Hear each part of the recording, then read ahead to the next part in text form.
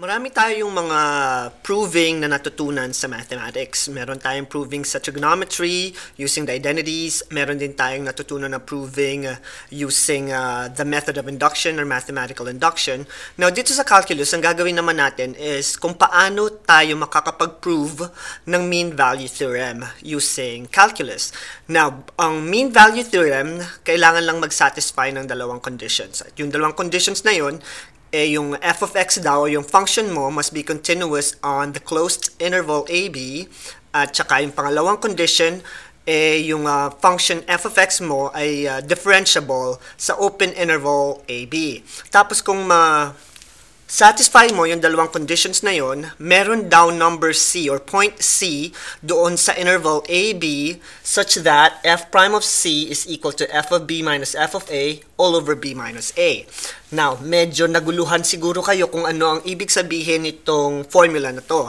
Ibig sabihin lang ng formula na yan na meron daw point C doon sa function mo na parallel doon sa secant line na magko-connect sa mga endpoints doon sa interval na AB. So, visually, ito yung itsura ng mean value theorem. So, given the function, so yung blue na function na to, itong curve na to, yan yung f of x nyo. So, sinasabi sa theorem na kapag ka daw continuous at differentiable ang function mo, pwede tayo makahanap ng number C na nandun sa interval AB na parallel doon sa mga peaks na yan. So, ito ulit yung f of x o yung function nyo. Tapos ito yung interval nyo na a and b. Tapos pag kinonect mo yung interval na a and b na yan, magkakaroon ka syempre ng line. Tapos yung line na yan ay magiging equal daw or parallel doon sa slope noong mga number c nyo, which is basically yung peak or yung curvature doon sa graph nung function nyo. So, ito yung mga C's na hahanapin natin later on. So, madaling hanapin yung mga point C kapag meron tayong graph. So, itong graph na to, alam natin na itong graph na to ay continuous kasi wala siyang break. At alam din natin siya na differentiable kasi smooth curve yung function natin. So, i-connect mo yung dot na to, hanap ka ng peak dito na yung upper and the lower na pagka kinuha mo yung line nila will be parallel dun sa secant line mo. So, ito yung graphical display mo ng mean value theorem. Now, paano naman natin gagamitin yung calculus or paano natin mapapakita itong mean value theorem na to kung given lang tayo ng function, hindi natin nakikita yung graph. So, yun yung magiging example natin. So, bago tayo makapag-prove ng mean value theorem, dapat alam nyo muna kung para saan yung theorem na ito. So, again, satisfy nyo yung dalawang conditions. Pag na-satisfy yung dalawang conditions, which is continuous and differentiable, hanapin mo yung point C doon sa function. So, mag-umpisa tayo dun sa simpleng function lang. So, let's verify if f of x satisfy the mean value theorem. Then, pag na-satisfy mo daw yung mean value theorem, hanapin naman natin or find all the number C or point C for that particular function. Now, ang function na gagamitin natin is f of x is equal to x squared on the closed interval 0, 2. Now, alam natin na yung x squared ay parabola. So, alam natin lahat yan. So, pag ginraph natin yung parabola, ito yung itsura ng parabola nyo, which is yung function na ginagamit natin na gagamitin natin or isasatisfy daw natin yung mean value theorem para dito sa function na to. So, to satisfy yung first two conditions, kailangan daw continuous siya sa open or sa closed interval na AB at saka differentiable siya. So, ito yung AB nyo, 0 at saka yung 2. So, mapapansin nyo na smooth curve yung function from A to B. So, therefore, masasatisfy nyo na yung dalawang conditions. So, yung function nyo ay continuous doon sa AB at differentiable din siya doon sa AB. So, therefore, nasatisfy natin or nasagot na natin yung first na tanong na kailangan daw masatisfy yung mean value theorem. Now, kailangan naman natin ngayon isanapin yung number C or yung point C na kung saan magiging parallel siya dun sa secant line ng dalawang endpoint kapag kinonect nyo. So, visually, hahanapin nyo daw yung C. Hindi natin alam kung yung ang C ay nandito ba, nandito ba, nandito ba, or kung ano dito sa point na to ang magkakaroon ng parallel line or, parallel line doon sa interval AB mo. So, yun yung gagamitin natin. Gagamitin natin yung formula na binigay ko kanina dun sa example or dun sa explanation ko. So, according to the mean value theorem, f prime of c is equal to f of b minus f of a all over b a.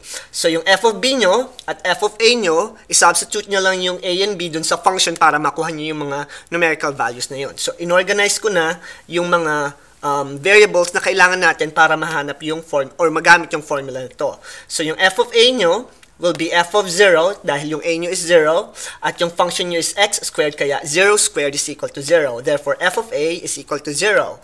Tapos yung f of b nyo naman na kailangan din sa formula will be f of 2 kasi 2 yung b nyo, then x squared which is 2 squared is equal to 4. So to organize your values, yung letter a nyo is 0, b is 2, f of a is 0, and f of b is equal to 4 na gagamitin natin sa formula para makuha natin yung f prime of c. So, ang f prime of c nyo is equal to 4 minus 0, which is f of b minus f of a, all over 2 minus 0, which is b minus a. So, therefore, f prime of c using the formula for the mean value theorem is equal to 4 over 2 or simply 2. So, nakuha na natin yung f prime of c which is equal to 2. Pero, hindi pa natin nakukuha yung c. So, hindi pa tapos yung solution natin. So, dun sa next slide, papakita ko naman sa inyo kung paano naman hanapin yung point C na kailangan natin para mahanap yung point na parallel doon sa secant line na ma-form pag kinonect nyo si A and B.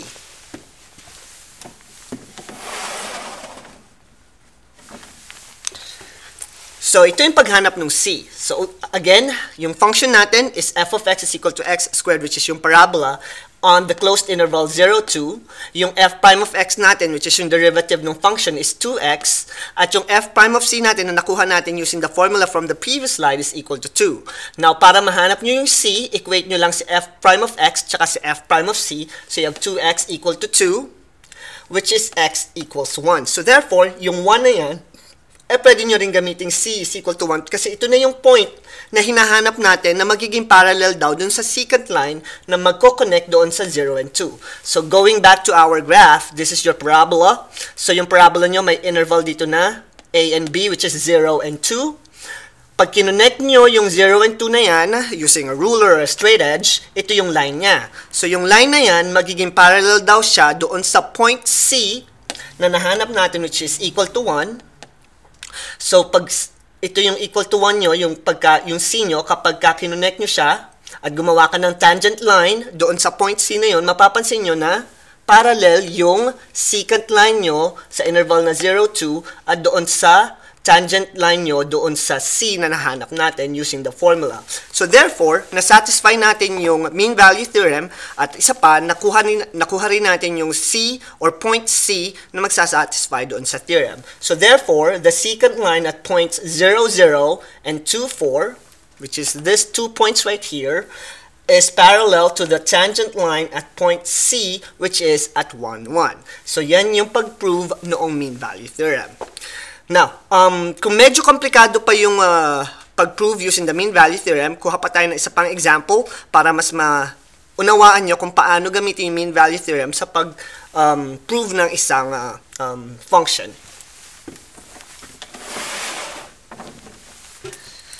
So, we're just still gonna use the same procedure, verify yung condition 1 and 2, and then pag na-verify nyo yung conditions 1 and 2, you need to find the point or value of C where it will be parallel doon sa secant line doon sa interval na A and B.